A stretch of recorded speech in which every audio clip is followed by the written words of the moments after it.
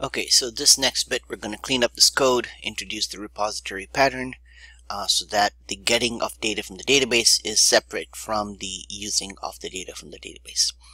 So first things first. Age-old question. Do I just start a new class in here? Person repository and just start writing my code in here, or do I move it out to its own file immediately? When you're doing stuff in a professional environment, you usually have some additional tools like ReSharper, and I think Telerik has JustCode, and they provide tools along the lines of, hey, move this class to another file, so it's no big deal. But you don't have those tools here. This is a vanilla Visual Studio 2015. So it's a little bit involved to create a class. My personal feeling is I like to have all the code on one screen. When I'm surgically removing classes around, I tend to have them either in the same file or in a split screen situation. I'll go with the split screen for this one. I could use add new item, but there's also a shortcut for class. Speeding up some video here, just creating the new classes and arranging them on my screen so that I can see all of them at the same time. So repository, we're going to bring back a list of something, people, person, and get all is the verb I'm going to use. I'm going to add the noun. What I'm doing here is grabbing all the code and moving it over.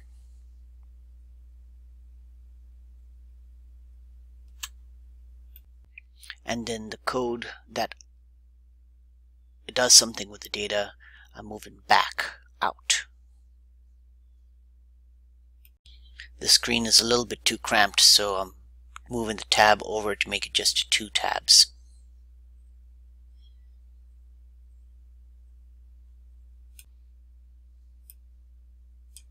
I now have a person repository that I can get a list of persons.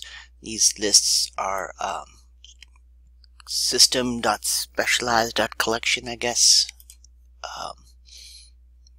Collections generic, yeah, that's where they are. And I need to call that from over here, and I could either go with new person repository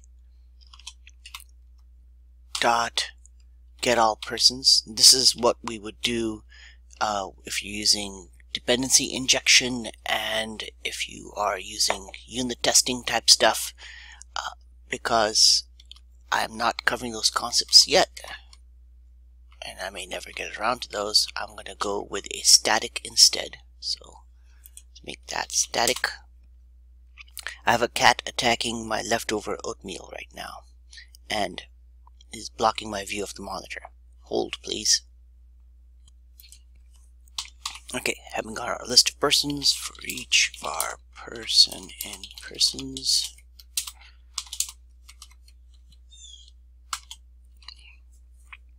Okay,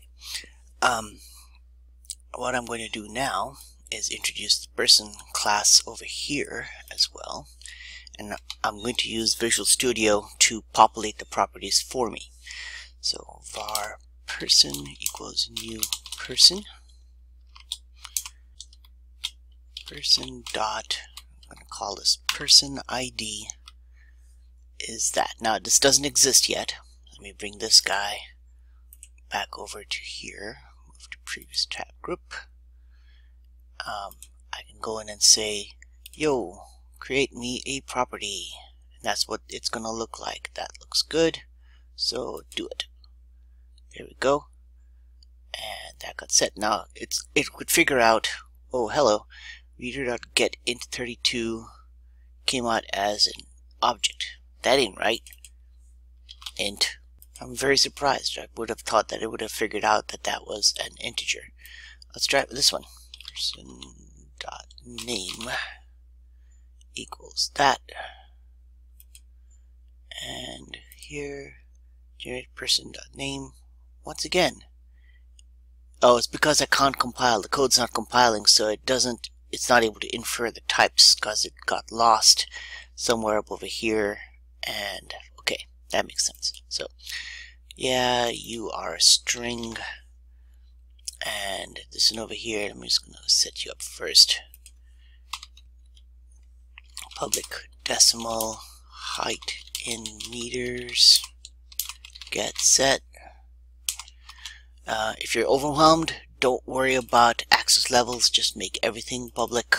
You can figure out the private, internal, protected stuff later. And person.height in meters. So I'm going to make this code a little bit better.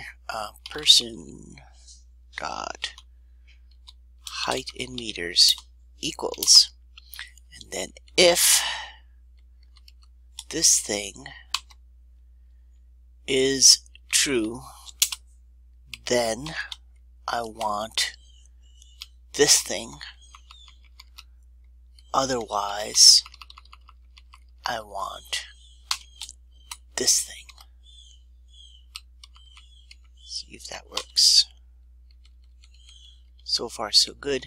So we have our person, and then we can say we need a list to return it in. So the list needs to come out probably about over here, outside of this while loop, because we're adding to it in that while loop.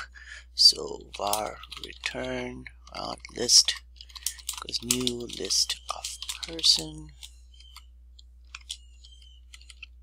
and list.add person, and then return the list.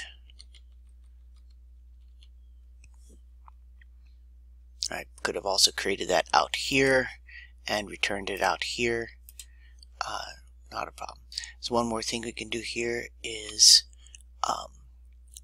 we could use object initialization. Does it give me a little thing for that? It does not. Well, let's do this hard way.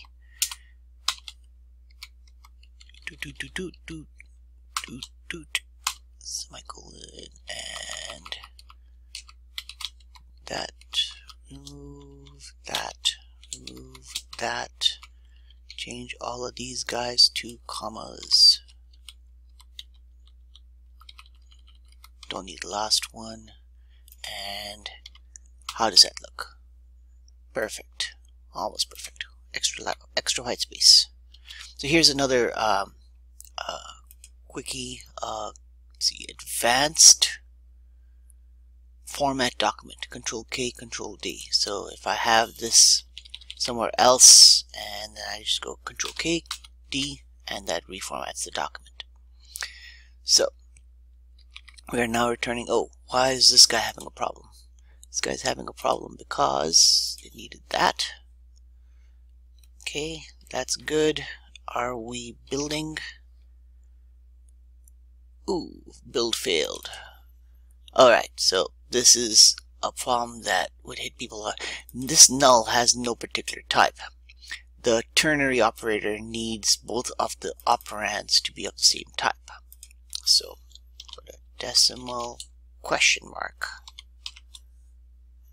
null around it. And why is that? Implicitly convert that. Oh, because this is not nullable. There we go. Let's try that again. Person ID does not exist in this context. Alright, so now we're back over here, and so now we can use person dot person ID. Oh, okay, I'll just write that.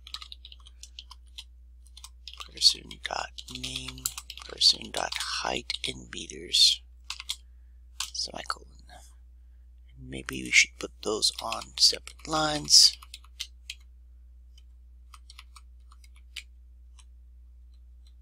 And I still have a squiggly. Why do I have a squiggly?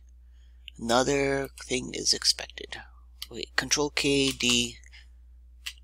So that class lines up there, so we need another one for the namespace. All good. Build. Good. Let's see this happening. Let's go to about maybe here. There. What is our list of breakpoints? So D, W, so Control Alt B or Alt D, W, B. We only have one breakpoint set. That's good. Auto hide is enabled. Alright, good. And run.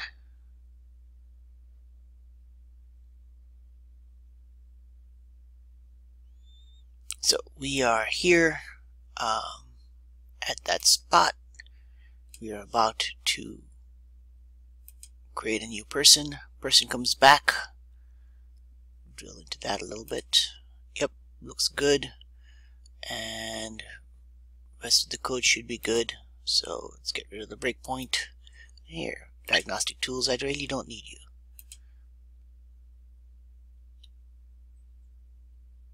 Oh, is it gonna crash? Did it stop at a breakpoint again? Breakpoints. No? That's weird. What is it doing? Where is it? It's not paused. It's pauses. Oh, duh. Alright, so let's fix that.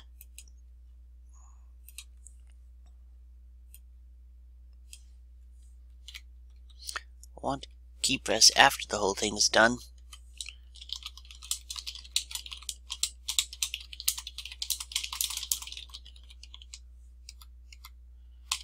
Alright, Alt D, W, B.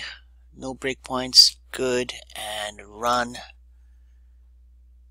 Boom. We're good. And commit.